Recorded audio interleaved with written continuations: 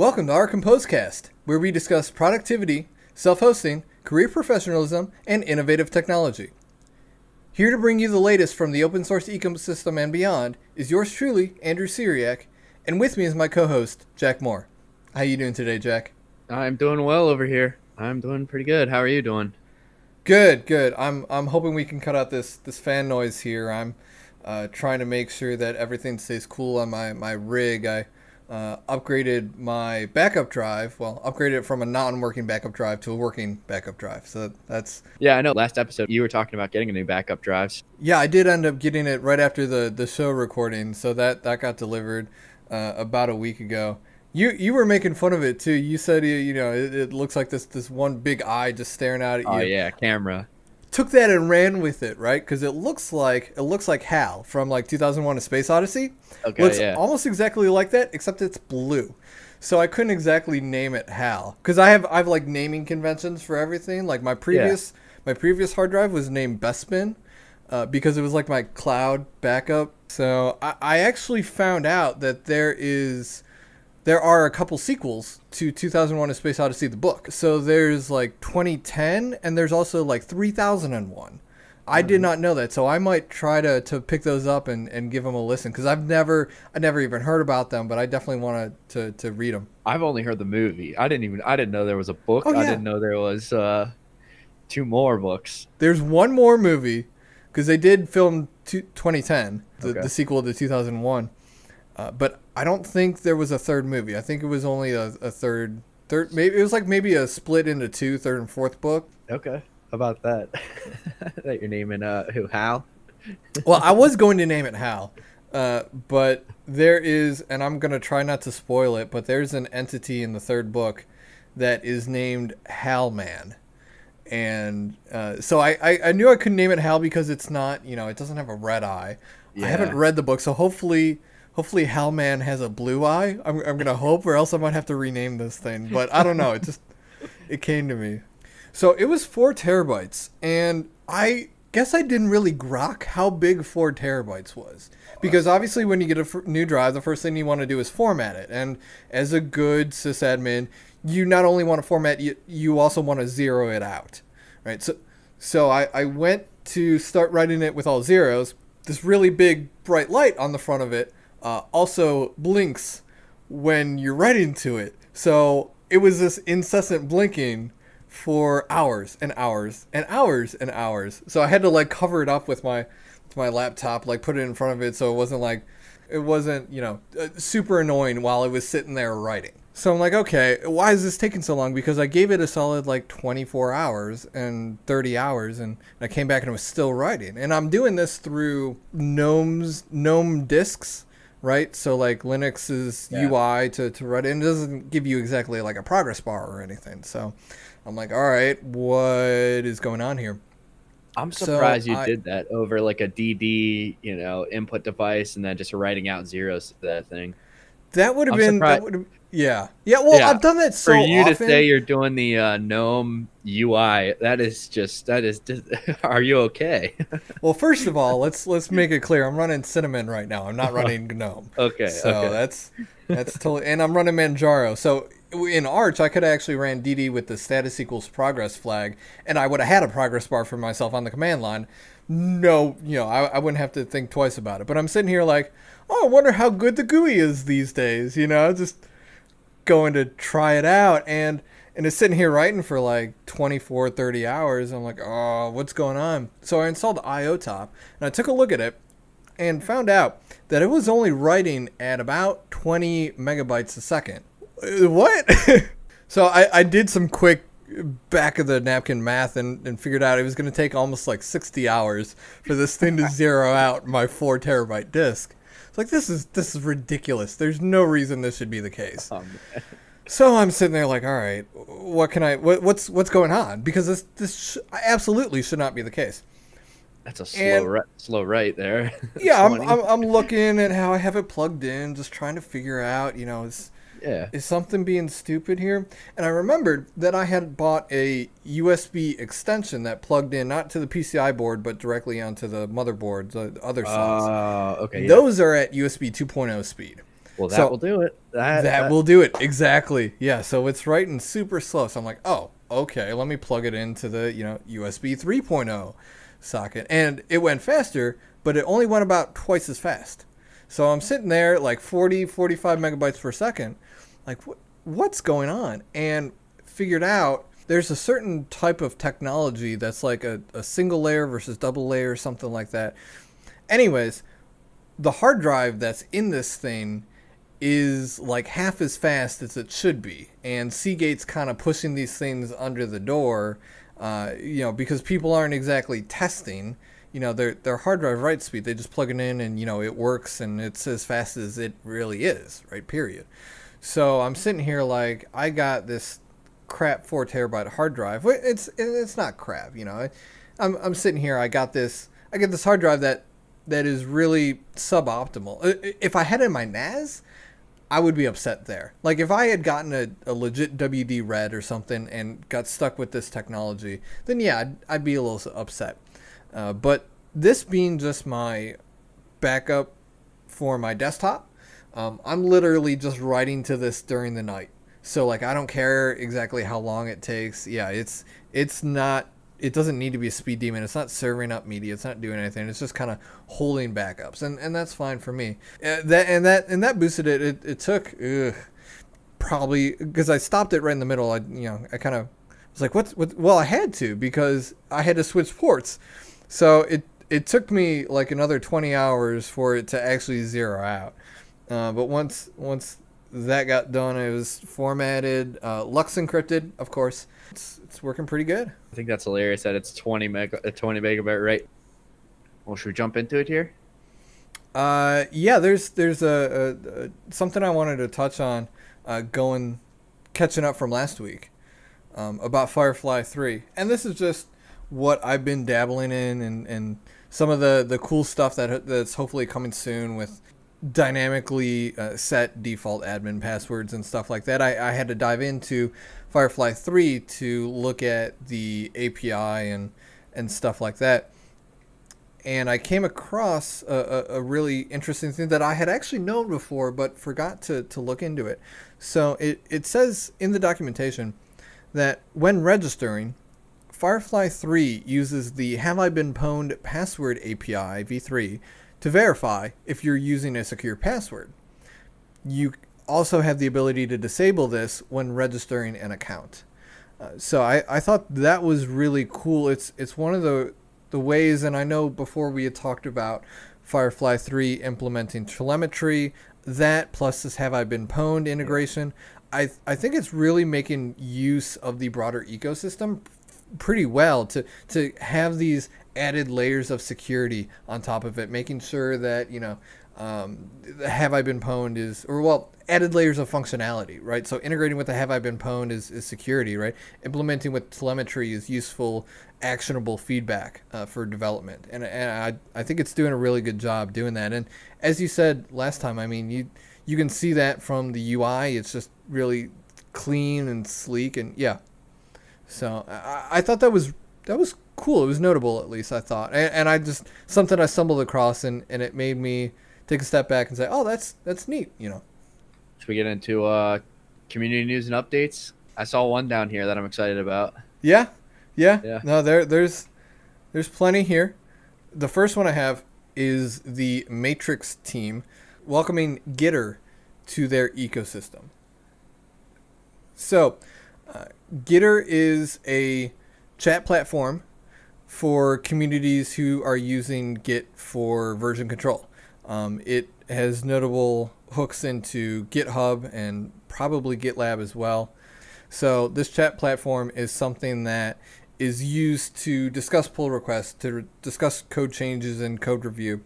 They've made the decision to host their backend on Matrix. Element, the company, is working on integrating the Matrix technology into Gitter and integrating that everywhere it is.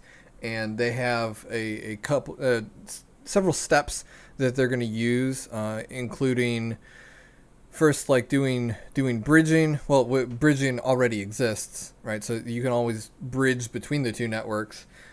They're going to take a couple steps to migrate onto the new Matrix backend, and eventually, with an eye on moving Gitter completely into Element. In fact, really merging the two projects. I believe at this point they've said that UI, right, is eventually going to become Element. Right, it is. Element is going to be is going to absorb all the features. Make sure you hit feature parity. Right, so they're going to focus on all the features that Gitter has right now, get that up to feature parity, and then insert Element where Gitter is currently. I was very, very happy to see this. That means we're going to be onboarding a lot of people onto Matrix. As well, there were a couple new servers just deployed onto Matrix, which I thought was fascinating. So the first was Jupiter Broadcasting are now running a Matrix server. And let's see if I can pull it up here. So it is matrix.jupiterbroadcasting.com is their server for Linux Unplugged and all of their other shows. So they are on here. They're running their own server. They do federate with matrix.org. So I'm actually using my matrix.org account to hop on their server and access their channels. So it's fairly seamless. I'm very happy with it. I think they're actually using Linode to host their VPS that's running this. They set it up right before one of the shows and then like reset it up and like haven't taken it down yet. They're completely in love with it. And then LRN, the Liberty Radio Network. They host Free Talk Live and have since the 90s. They had recently got kicked off of Discord because one of their moderators apparently went rogue, kicked all of their members, and subsequently reported like all of their channels. Like he was not happy. He went complete berserk mode. So he has they've lost all of their access on Discord. Their quote unquote Discord server, which we all know isn't a server, it's just, and whatever, it's a subset of, it's almost like a subdirectory, but so they've lost access to that and they decided to spin up a Matrix server. So they're hoping they love the idea. Obviously they're big into liberty, open source and freedom and stuff like that. So they are loving the concept of a Matrix. And 2 years ago, I wouldn't have said that, Vector or Riot, whatever it was back there, was ready for prime time. I think the one thing that brought it up to par with everything else was the reactions, like the thumbs up, the smiley face, and all that, right? It was just something on their roadmap that they had to work towards, and they finally got there. And I'm like, dude, you guys are nailing it. They're really blowing it out of the water. So, anyways, I'm super happy with the project, and I'm still looking at on my Camboard instance. I've got a to-do item to bridge an instance with GroupMe, so that I can do that, because a lot of the people I'm in constant contact with, especially through church or just community, GroupMe is the easiest way because everyone has SMS. Actually, there was an XKCD about that. Did you see it? It was like last week sometime. There was like privacy preserving applications, right? It was like a Venn diagram, right? So there's privacy preserving applications in the top right of 3 circles. Next to it was good UI clients in the circle next to it, and below it at the very bottom all by itself was clients that everyone has, and it was just SMS right there, like text. I mean, it's so true though. Everyone has a number to text from. It's like, all right. Yeah, it's I'm gonna have to find that one and add it to the show notes. Oh, it's great. It's great. Are we gonna have an image of the week? We might start having images of, not unofficial images of the week. We'll try it out. Yeah. But that was I thought that was really cool. But I'm totally down to push Matrix, Riot, Element, Vector, whatever they're calling it these days. It's just really, really well done. I'm so happy to see them keep pushing forward with it. That was a long take on what should have been a short news item. This one hopefully will be even shorter. This is more of an I told you show. So, Todoist, and if you don't know what Todoist is, it's another productivity application. It's like an Evernote-ish mixed with a, you know, to-do list system with tagging, and, you know, one of its claims to fame is it uses like natural language processing, so you can say like in 2 weeks and it would, you know, put a reminder on your calendar 2 weeks, or with Jared, and it would tag, you know, whoever Jared is. How fancy. Yeah, sure. Yeah, so it has that fun kind of natural language processing. But recently they have switched to using, well, not switched to using, but started to integrating Kanban style boards, right?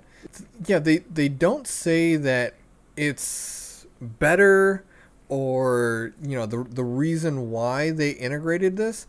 I can only assume with this kind of monumental change from a to-do list based system to a board based system, that they found some incredible value in that.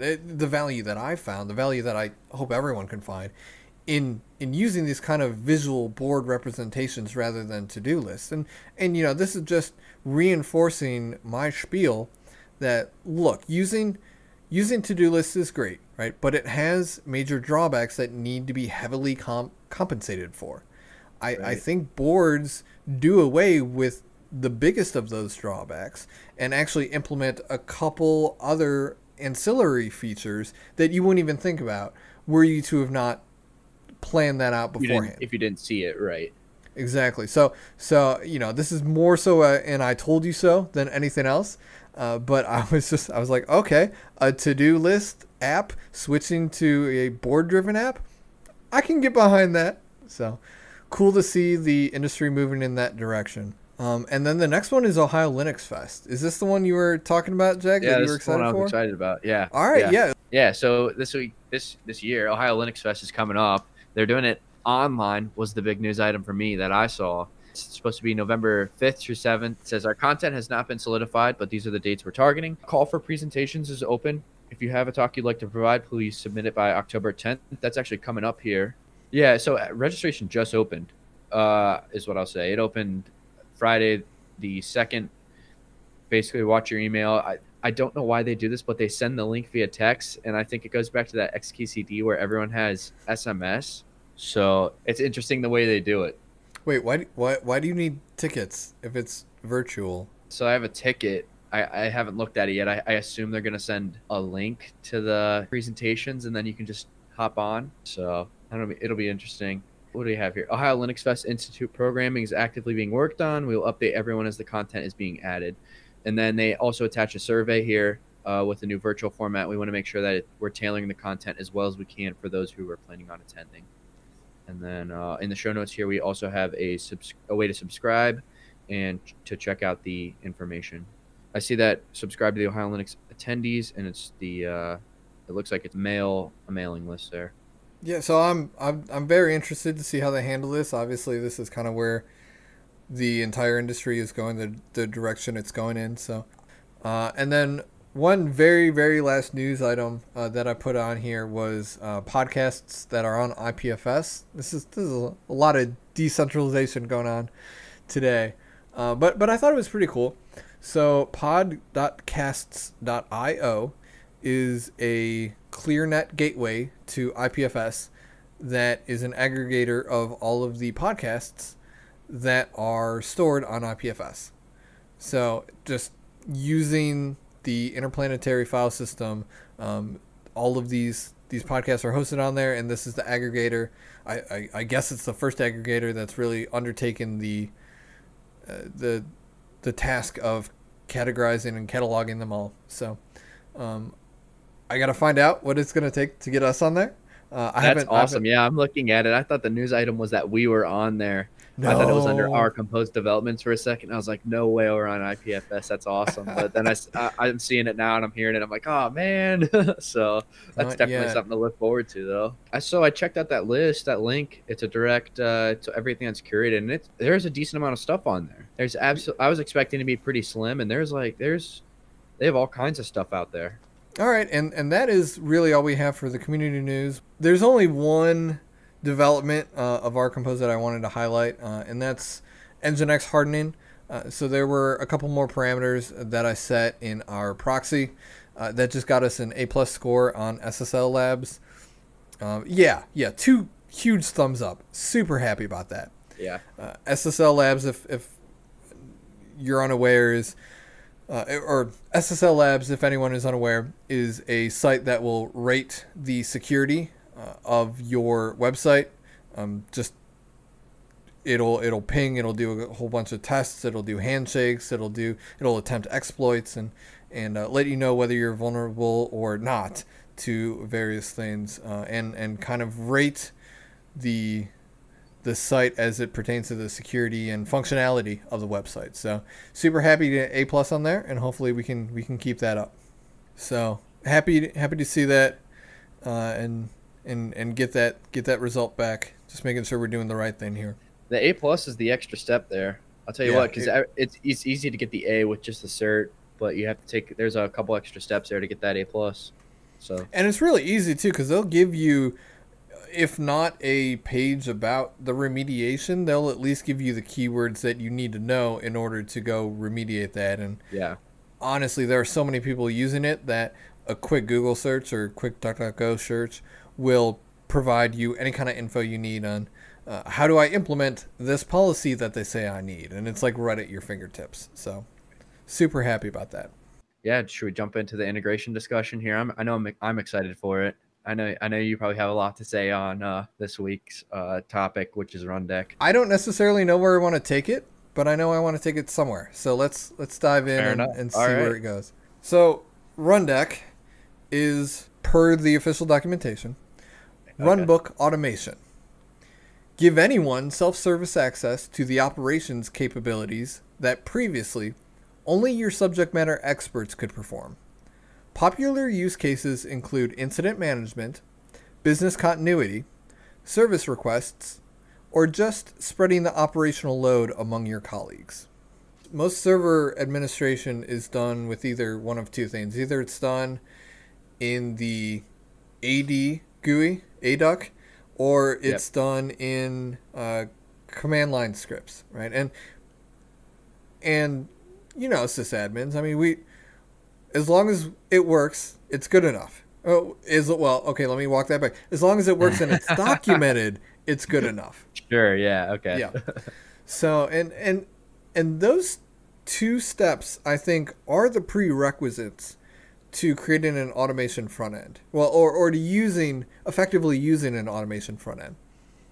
And I like to have this mental picture in my mind of levels of automation, almost 3 concentric circles, right? With the innermost being what you were talking about, that scripting or that understanding of, if I have this issue or I run into this scenario or I need to do this, then there is a script to be run, right? Obviously, those scripts take time to develop. You know, there are subject matter experts that need to put those together, that need to make sure that they're maintained and stuff. So you have that core, and sometimes it's just a simple command, or it's a 3-step process where you have to take 3 actions to get to the end result, right?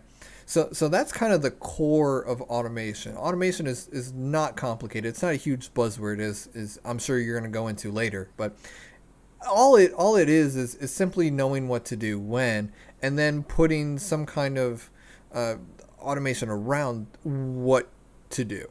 Would you say some trigger around what to do? Actually, because I heard you say put automation around automation. That's true. Just clarify that. Yeah, put like a trigger or a framework around that. You know, some kind of way that manages the processes that otherwise would be kicked off manually, right? So how do we manage those being kicked off, right?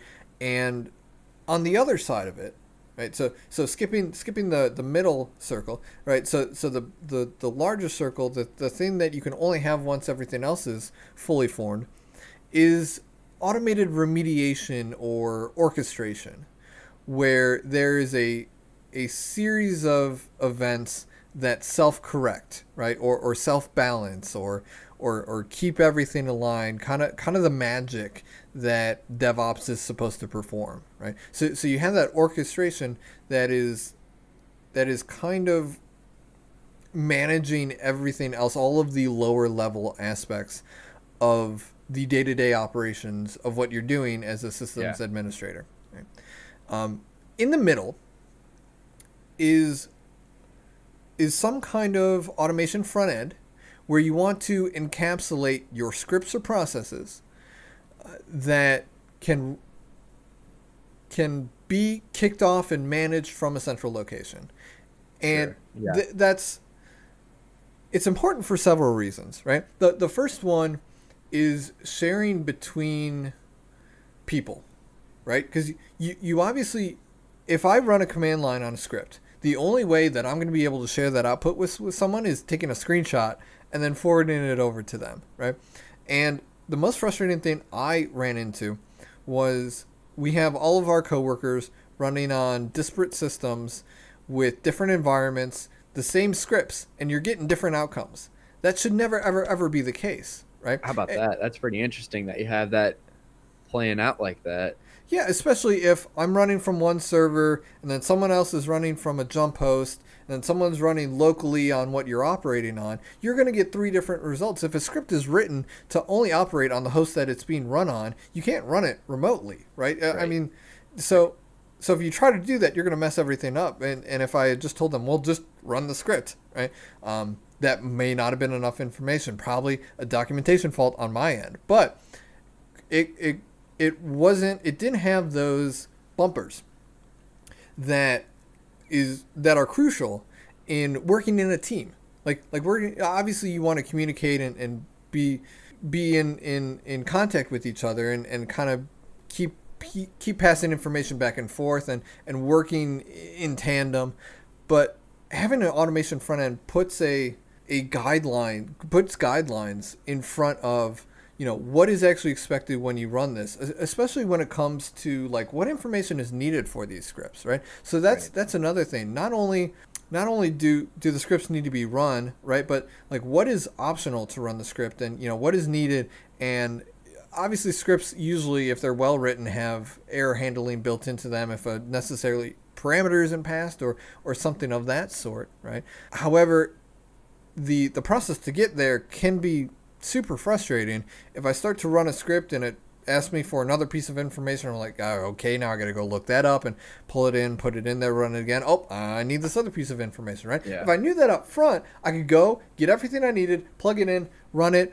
I'm done. Be done. Right. Yeah. Right. I'm done. Rather that than, saves. I need one more parameter. Oh, well, I need one more parameter. Oh, well, I need, you just turn into going on a big search for everything rather than knowing what's right in front of you at the time. Or knowing what you need right there.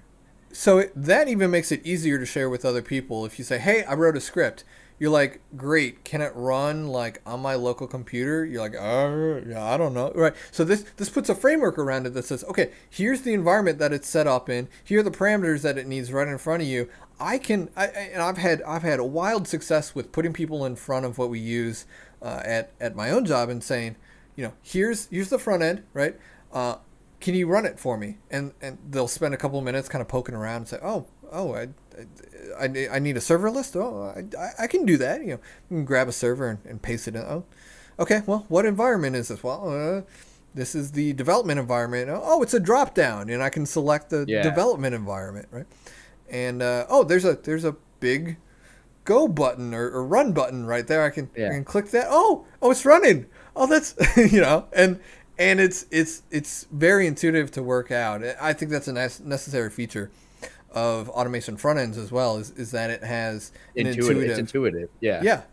Yeah. That's Absolutely. the key word there, because you can just look at it and anyone can figure it out. Anyone can say, "Oh, well, I need to apply patches." Okay, this is the patching folder, the patching script. All right, what month? What month is it? All right, it looks like it's October, so we'll run the October patches. And what servers do I want to apply to? Oh, our development servers, and another drop down. Anyone can figure it out if they know what they're doing. They don't have to know what they're doing. They don't have to know what they're doing. That's the nice part about it being intuitive. It just works. Anyone could do it. You want to give them an intuitive interface because it's easy to call people stupid, or it's easy to get frustrated with coworkers when they're not used to your workflow, right? And it works for you and Absolutely. It doesn't work for them. right? And this is a great equalizer because they don't need to know everything you do about how you set everything up. If you're able to make it run in that automation front end, then they will as well. Like that's what makes it so beautiful. Yeah. Oh yeah. And also a lot of these automation front ends, of which Rundeck is probably my favorite, is that they generally have an API that can be used, right, programmatically. So once I've started defining those like inputs, once I've started defining those variables that I need in order to run the script, I can make an API call to that from some kind of outside tool, and this is where we start getting to talk about the orchestration and the real magic, the real kind of cool stuff. That can make calls to my automation front end and run those programs, run those scripts, run those commands like I would. Right? And there's a benefit to this as well, that it provides me a front end and it provides me an API, because you could just say, okay, why can't the orchestration just run? You could say, why can't the orchestration just... You can say, why can't the orchestration just run when I need it to run? Why does it have to go through the front-end API? Why can't it just talk to the servers? And it probably can. But the problem there then is, well, how do you get your script from manually running it and making sure it works all the time, which orchestration really does need, works repeatedly in a deterministic fashion? How do you get it to there so that the orchestration can then come in and work with that script? You don't have to worry about it, right? And the way you do that is by constant testing. Now you can set up automated testing, and that's something else that automation front ends can work on, where you have this API, you can run like nightly tests, and you can have a test suite, and you can kind of craft all this around. But nothing is going to beat having your coworkers go in and making all of the little issues, right? And you're like, oh, well, I didn't even think of that, right? So you add another condition in there, you're able to tweak your automation, and then you run it over and over and over and over and over again through this front end. You have everyone else running it through this front end. You get a very robust set of scripts or commands at the end of that. You have a really good process that is nailed down and that you feel confident in to then put into a broader process. Or here's the other thing you can do. If not orchestration, you can hand it off to someone who is maybe not necessarily as technically inclined. Like Rundeck's overview states that you can give anyone self-service access to the operations capabilities that previously only your subject matter experts could perform. And, Jack, you're more expensive per hour than someone who doesn't have your knowledge, right? Who doesn't necessarily have your skills. But you don't need your skills in order to grab rudimentary information and plug it into a front end and hit a button, right? Right. We all know that, SOCs or NOCs or general operations centers, they love having buttons, right? They have buttons to push and fields to fill out. They feel good. They have their bumpers. They have their bowling lane bumpers, right? They don't have to worry about having too many variables or too many unknowns thrown at them, right? It's very easy for someone who is trying to start learning this to make a actual difference right off the bat, right? This is where you're getting the best bang for your buck when it comes to these people who are just learning, who are trying to onboard. You can really have them return value to you immediately if you're able to give them something like this. Yeah, whereas I really like the bumper analogy. It's you're stuck. It's a good thing that they're stuck, because otherwise they'd be hunting around for parameters on these scripts, or where are the scripts, or where's the documentation for the script. With the automation front end, you basically sign in and you say, well, I need to do this. Oh, it looks like someone already wrote a job to do that, or a function to do that. I'm just going to use what's already out there. Yeah, it certainly beats an email back and forth to say, what do I need to run this? Well, you need these parameters. Well, where do I find those parameters? Well, and you can have the documentation for yeah. So I think it could be ridiculously useful for that case, and not only with lower level operation centers, but with other areas of expertise. So for instance, I have a script that gives sudo access for our monitoring team, right? But it's limited in that it only accepts one user. It's only the functional user, and it's only the pseudo permissions that functional user should have access to on any of our given servers. So the problem is if that server was overlooked, or if those pseudo permissions were deleted, or something for some reason went sideways, right? They now have a script to run that lets them do exactly what they're allowed to do without having to open a ticket to us. Right. That is ridiculously cool, right? Because What even saves though you it's guys time? yeah, it saves us time, and it saves us goodwill because we're allowing them to do their job. We're empowering them to do exactly what they need to do without having to get bogged down in the technicalities of, I need these pseudo permits. Well, on which servers? It saves a lot of back and forth. So I was really happy to do that, and that's a different kind of bumpers to give them.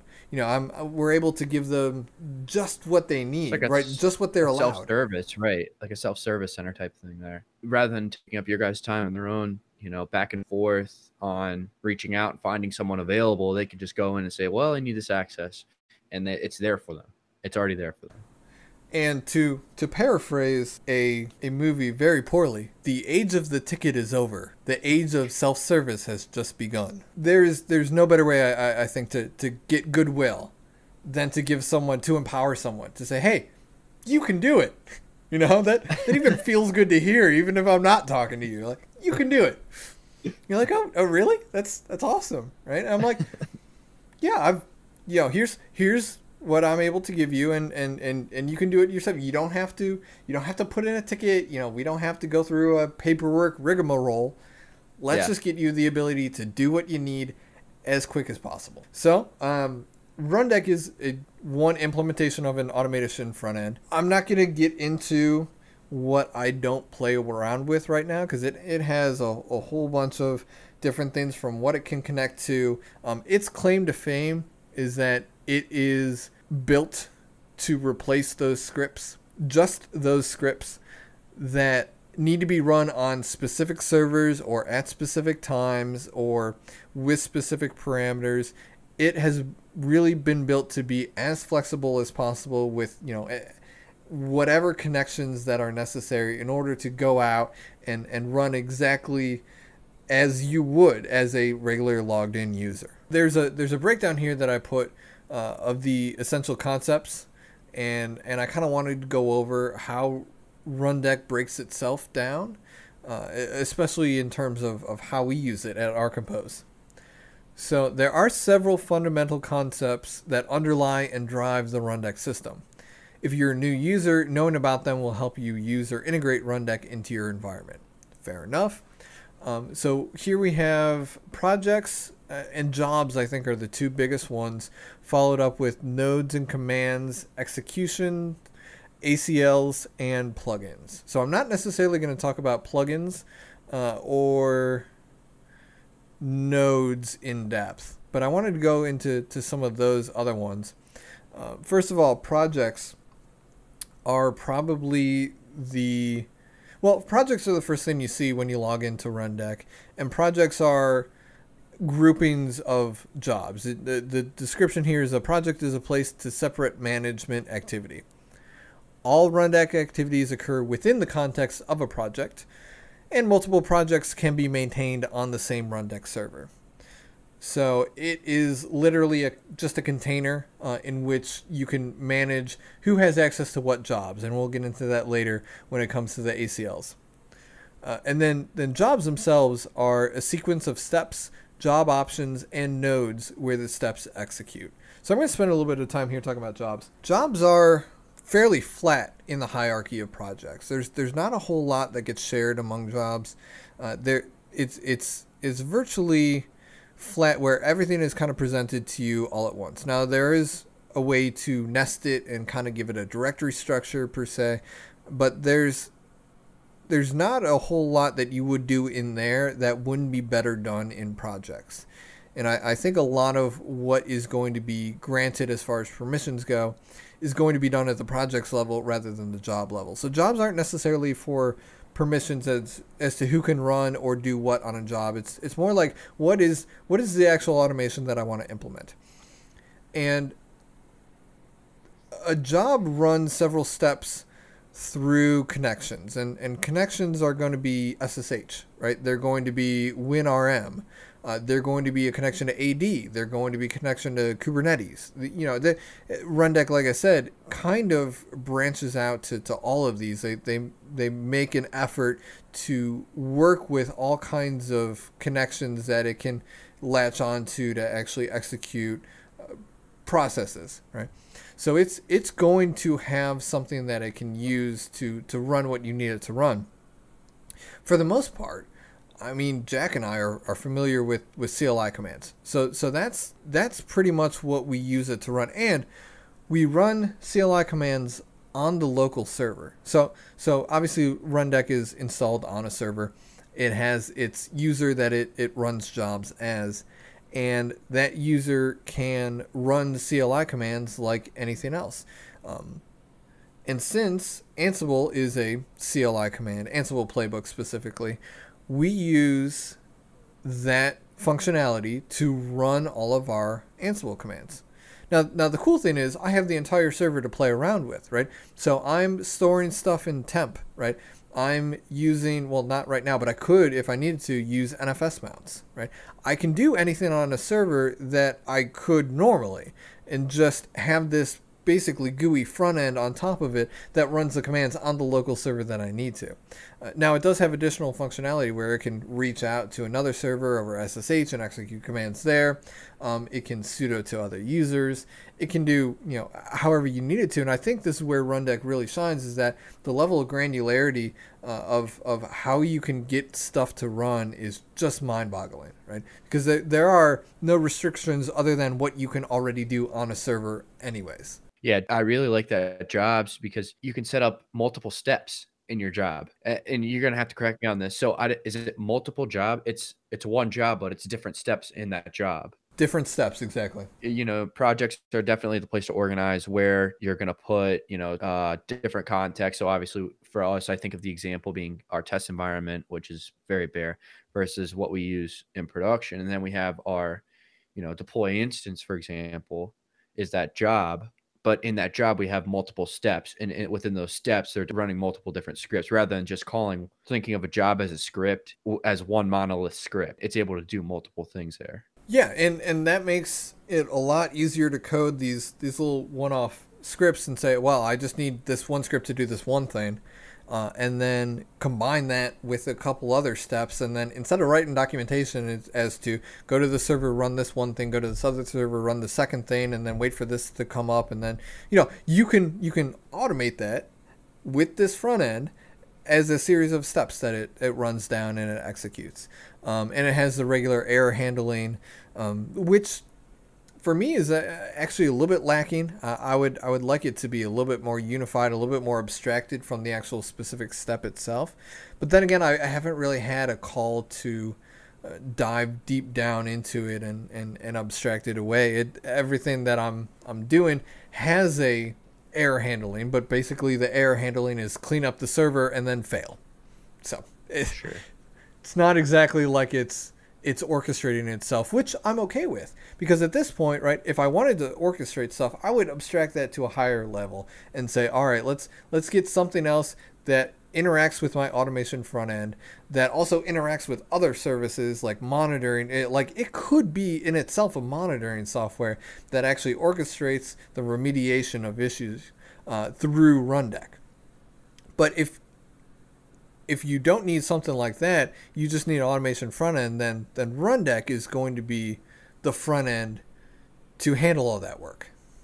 So, now, of course, this means that the person who is working with Rundeck, who's setting Rundeck up, they're going to be the subject matter expert. They're going to know where the scripts are. They're going to be writing the scripts. They're probably going to be maintaining the scripts too, right?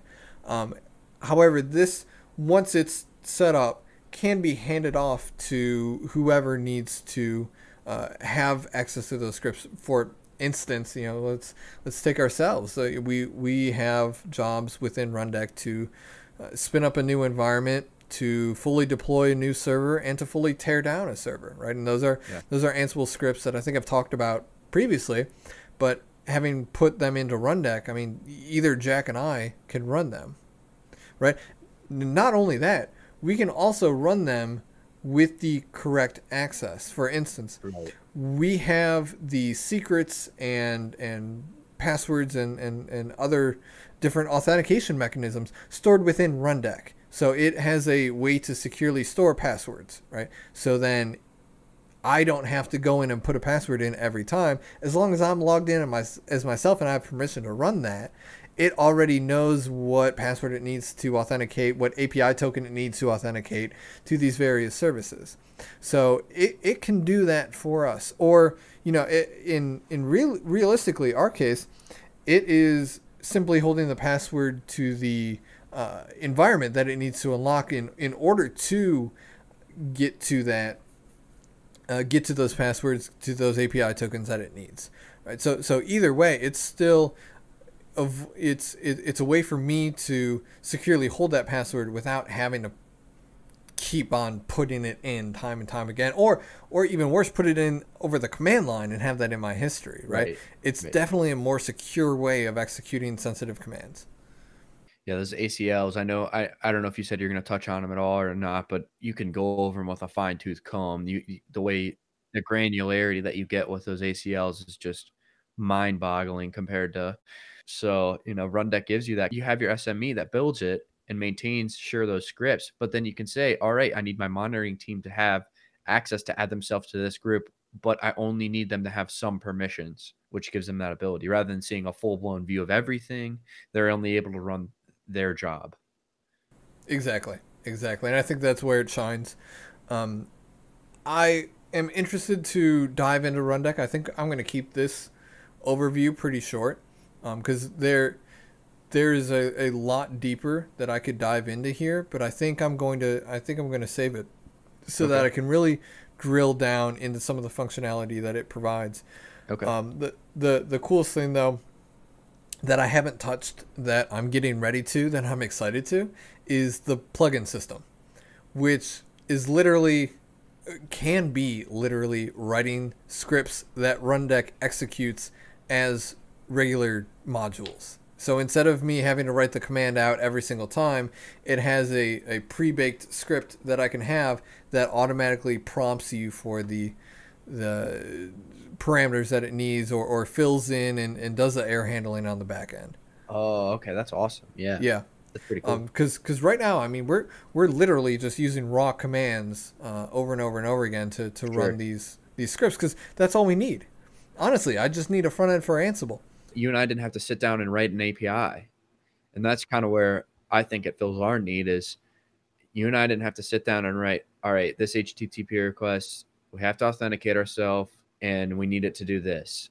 Yeah, otherwise we would, because right now we use Rundeck as a command and control server that Portal and Command Center run jobs from, because that's our central callback, command and control server that it authenticates to, and it runs jobs from, because we know that's exactly how we need it to be, right? We're running those jobs manually, and then Portal on the back end is calling it. I mean, we're testing these over and over and over again frequently, trying to move at a fast pace. So we're able to have that functionality over an API rather than having a manual command to log into a command and control server.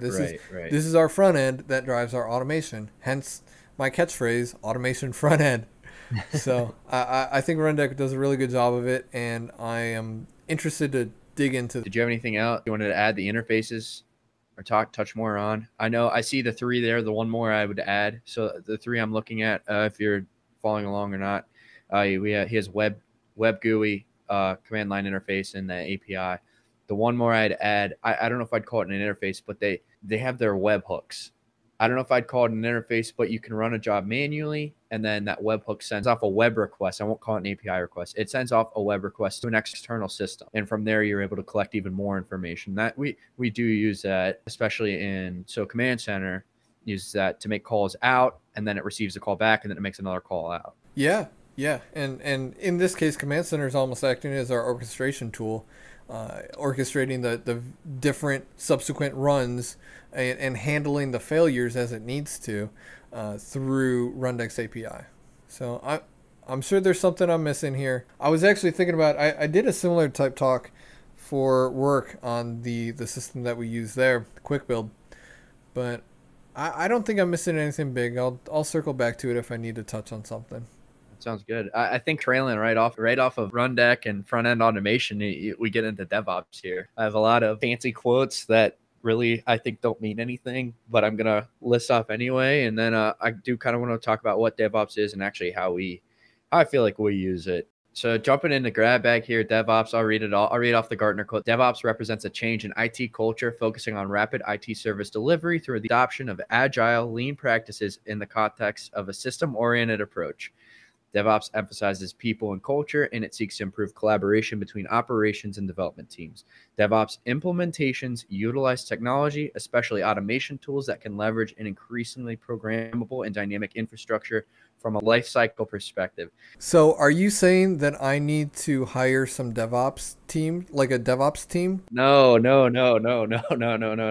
I love it. You're jumping here. You're jumping me, jumping the gun. Do I need to hire a DevOps team? No, because I want to cover two things really quick here. Go for it. The one thing that was a lot of buzzword bingo there. Yeah, it absolutely was. So I the way I look at DevOps is breaking it down two ways. It's gonna sound, it's a cheap answer, but it's breaking down the silos between development teams and operation teams, which that's where the word comes from. For me, it's the two important things are you build it, you run it. So your developers are taking more of an interest in the maintenance of the application than handing it over to the ops team and saying, all right, here it is. Here you go. Here's our artifact. Take it and run with it.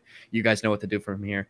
It's them taking more of an interest in that life cycle. And then it's also the operations team managing more of their infrastructure in an automated way. So there's a resilient way to test infrastructure. You're not just testing applications. You're saying, okay, well, what happens if we take down 5 of our servers right now and they're all critical? What happens? Do we have anything in place to keep them up, or do we have anything in place to bring them back online? What does that look like? And I think it's that development team taking a little bit more of the operations role, and the operations role going in a programmatic way to build their infrastructure and their physical, storage, whatever they need. So that's the way I look at it. There are 4 kind of practices that I really like. Infrastructure automation, which kind of hits that operations team. You have that continuous integration, continuous delivery, which both fall under, I would put it under the development team. And then you have continuous monitoring, which I would also kind of toss under the operations team. Now, depending on how big your team size is, that could be one person managing that, like you and me, like doing that stuff. Or it could be, you have one team managing the application side and you have another team managing the infrastructure side.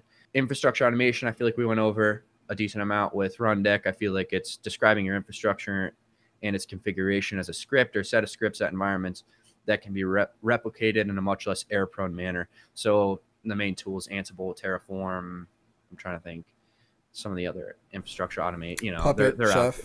Yeah, Puppet, Chef. A lot of YAML is what I think of when I think infrastructure automation. Yeah, Kubernetes if you're getting into the orchestration of containers. Yeah. So that's out there. Infrastructure automation is more your sysadmin and operations team role is where I'd put it. It's kind of on them to make sure that infrastructure stays online, is resilient, as I mentioned earlier. The continuous integration and delivery, I would say, are put more on that development team, and they're taking on that operations role where they're saying, all right, we have changes that we made to the code base and we're merging it into the master branch. What happens now? Do we manually test, or is there tooling we can use to automate everything?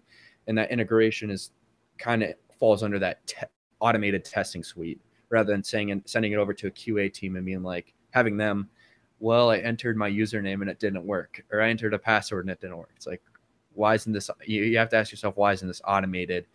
And if it's failing, don't merge it. If it's passing, if the build is passing, I'll say merge it in. So what does that mean for development teams And then what does that mean for operations teams? Because it seems like you're pulling them towards the middle. So like what needs to change on both sides of those for CI/CD? So like if you're talking about continuous integration and continuous delivery being automatically checking and running scripts and testing and deploying, right?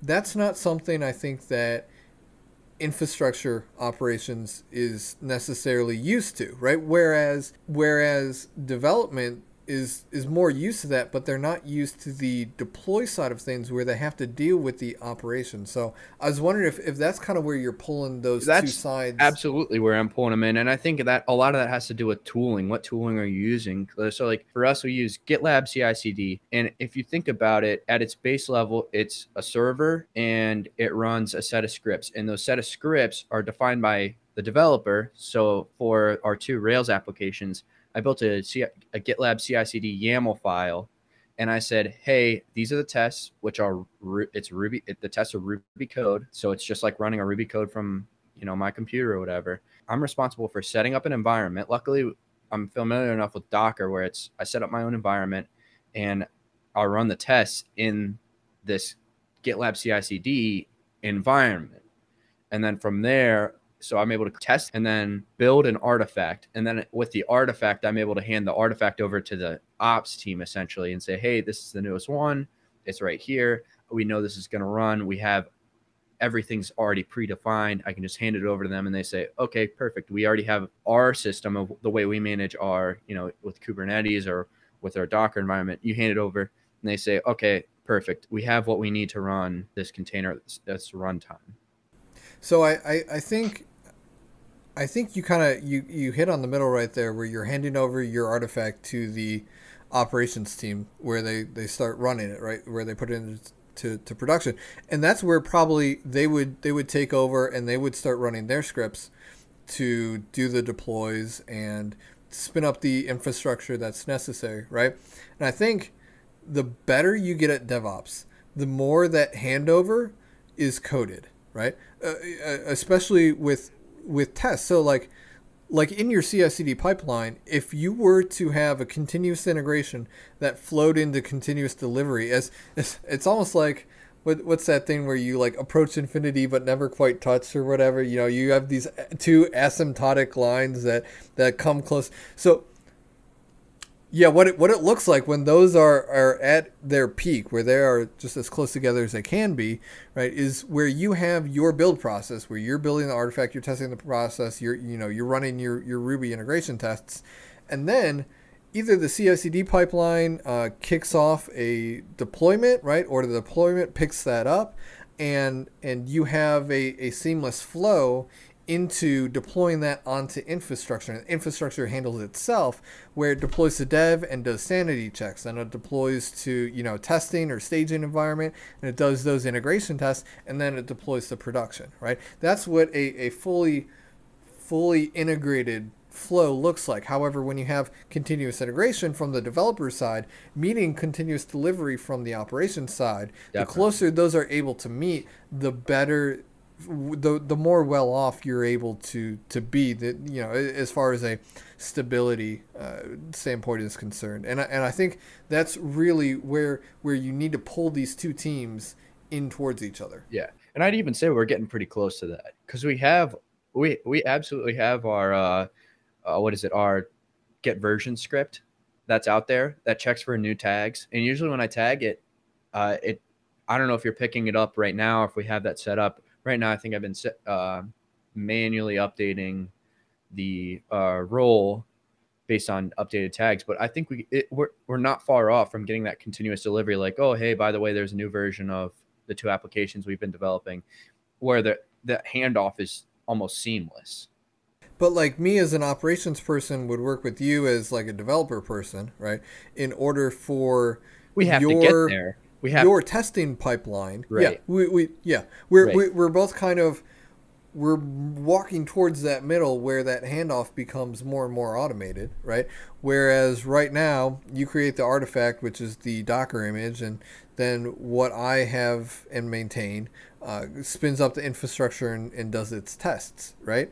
The closer you get that into one pipeline is the closer you get to DevOps. Now, question for you: do we ever get to DevOps, or is it like getting to Nirvana where it's like kind of continual, like, or like is there a definitive cutoff where like you are DevOps now? Congratulations. I wouldn't even call it that. I just think DevOps is now a funny word for managing how developers and development teams and operations teams interact. I don't know. It's a funny metal is what it is, because the way you think about infrastructure now is a lot different than handing over it. It's a more seamless handoff, and you can think of the wall of the development team being on one side and the operations team being on the other. And I think what you kind of get is, well, maybe both teams have a ladder and they just meet at the top now. And I think I'd almost even put it at that. Or, we have we both have elevators and we just meet at the top, and, you're still handing off an artifact to them, but you're not, the development team isn't really chucking it over and saying, yeah, no, this is it. Good. Like, and the ops team going, well, wait, isn't there a bunch of parameters and stuff we need? Well, yeah, there is, but it's all, it's somewhere. So I think you're just getting closer to a more seamless handoff is what I'd call it. I got a few other things here I want to cover. One word: velocity. There you go. That's what DevOps is focused on. I don't know if that's middle management pushing people just write more code or. Well, we were talking about velocity when it came to having more hands testing the scripts through the same endpoint, right? So we're talking about how these scripts get tested if in an automation front end, right? We have both automated processes and humans going in and running the same automation, right? Right. Which is giving us a lot of testing, which means we can have incremental change through this to add to your velocity instead of dropping one thing over the wall. Keeping with the wall analogy, right. You keep tossing a little thing, and you build up that muscle memory. You're like, okay, yeah, I got this now. I can do this. Yeah. And I don't know, I call it weird, but it's not dev QA ops. So I think it's DevOps. So maybe part of it is just automating away that QA step and making, automating the tests and automating everything where you don't have to hand it to a QA engineer because the development team said, yeah, well, I mean, obviously it's good practice to have someone look over the shoulder and you run this stuff, but maybe development teams are coming to that point where they're starting to think also as, a QA team would, and automate those tests. Well, and that's where operations would meet as well. I mean, they need. Do you have the right pseudo roles? Can you run this thing? Do you have the right users? Is it on the right VLAN? That whole good stuff. Yeah. So I put some problems with velocity. I'm not even gonna bother reading them. The one thing I will note is another buzzword bingo. If you want to mark your board, tech debt. I don't know. Call it a buzzword, call it whatever you want. It's real. There's no doubt it's real. If you let this stuff collect, it will come back to haunt you. Luckily, we haven't had anything right now that I want to say has come back to bite us. But if the focus is on just pushing out code, people are just going to write crap and ship it. There's no doubt that's going to end up happening. People aren't going to think about systems. They're just going to focus on, well, we can get it for one user. Does it scale to 10? No, but push it out anyway. You just keep ignoring it and you're like, okay, it's getting bigger. And then eventually you run into the problem where it's like, oh, well, we're running into problems that we shouldn't be running into because we neglected issues that were occurring, but we didn't pay attention to or didn't focus on, didn't think about addressing. Well, then how would you handle the dichotomy, it seems, of velocity and tech debt?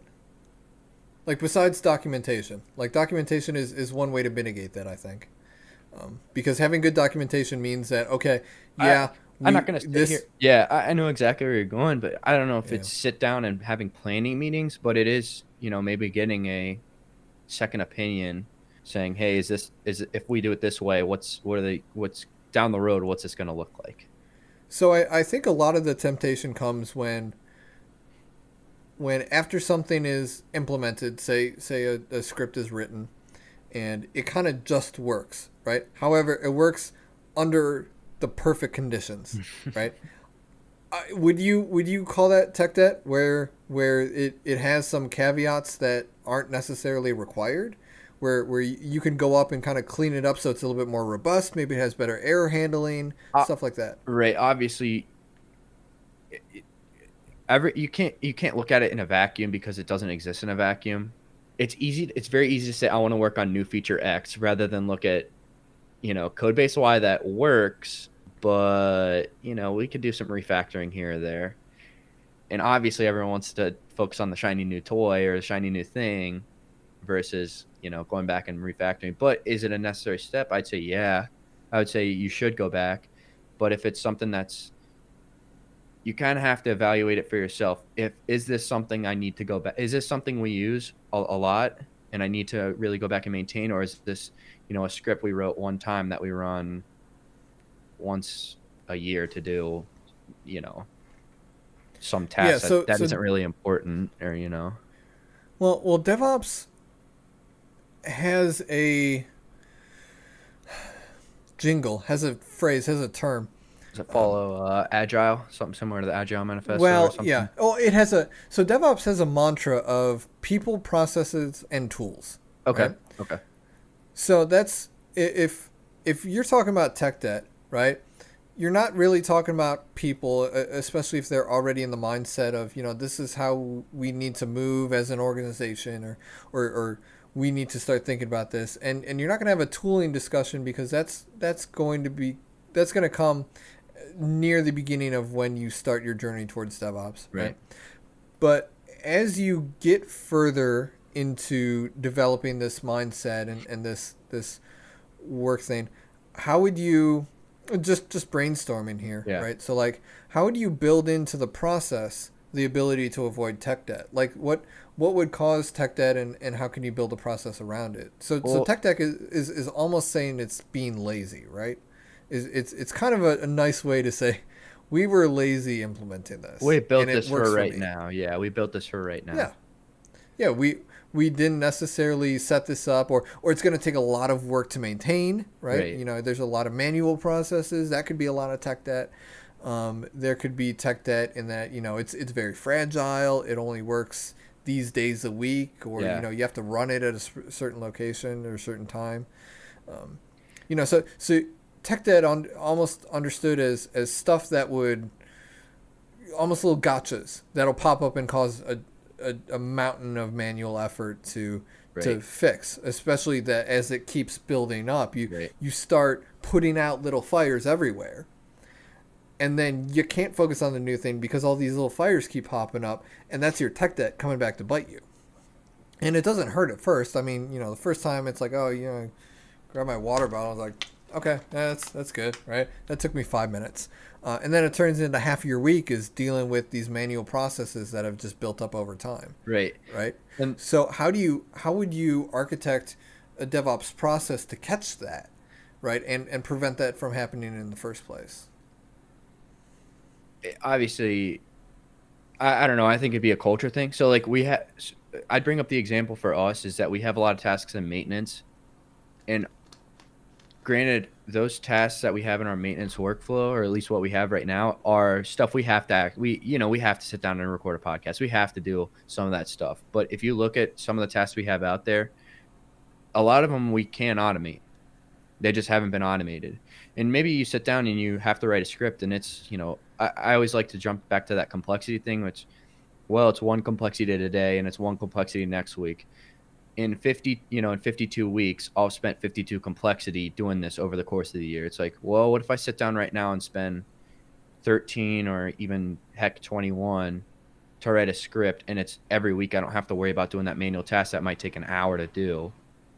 I can write that script and it's there, and my maintenance task is, I spent time on it up front to get it working, but I don't have to worry about it now for the rest of the year or for the rest of time even. Obviously, I do point to culture because I think that's the one way to solve it. It's a continuously continuously saying, all right, what can we make better in the organization? What little fire do we have today that we can get rid of by automating, or get rid of by nipping in the bud and saying, all right, well, the fire's here. I'm not going to let it get to an ember so it can catch back on fire. I'm going to put it out, and I'm really going to, I'm going to pour a bucket on it. I want to drill down into that those maintenance tasks thing, because we track our maintenance tasks as we do them. So I have a once a month I redeploy all the environments that we have deployed, and that's just part of what we do. And that's something that takes me sitting down, one day out of the month for, an hour or two, and looking up, parameters and passing them into Rundeck to run, right? And that's something that could absolutely be automated, put on a schedule or whatnot. But we wouldn't be tracking that if we didn't track it, right? So okay. So you're talking about a little shadow IT here? Is that what you're kind of saying? yeah, because I have one of my coworkers who I love dearly, but he is terrible with this because he just has little fires he puts out, every week, almost sometimes every day, right? That nobody knows about, right? That he just goes and does because it's little. Sure. I'll get to it, I'll get to automate it at some time, right? Sure. So you need to track that work, right? Because if you don't track that work, then you're never going to understand what's eating up all your time, where. So as part of that culture, as part of that, you got to kind of track what you're doing manually, right? So you got to first recognize that, oh, this does look like tech debt, right? And probably the easiest way to do that is, I think, like we have, where we say, okay, this is something in our maintenance swim lane that's reoccurring, that happens, once a week or, once a month.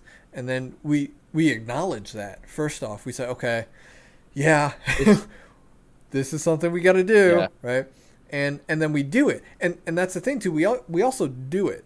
It's not like we try to automate it first, right? Some things are okay to just do manually for a while. Right. Absolutely. Because if you try to automate all the stuff all at once, no time. You're not going to be able to do it. You're going to be sitting, what could have been done in an hour, you're spending 14 on, and maybe it's a task that only happens twice. Yes. Yeah. So you're sitting down there and you're like, okay, so now I've done this thing over and over, right? I've been tracking myself doing it. And then we get to your point where you start being able to justify it. You're like, all right, well, this does actually take time out of my day that I could be spending on other things, right? So if I'm able to get rid of this, I have a definitive amount of time savings that I can demonstrate that is demonstrably going to make me more productive or give me time to do other things. So you're able to track it, and as you do things manually over and over, I say that's the best way to start on your automation journey, because you got to do things over and over before you understand how to automate them, right? So you do them over and over. Next thing is you track it. You say, okay, well, I'm doing this thing over and over, and you start estimating, well, it's taking me, an hour a week, right? And so that's an hour out of my week that I'm doing this thing over and over again. And then you start to sit down and say, okay, so this will save me, 1 hour a week, 4 hours a month.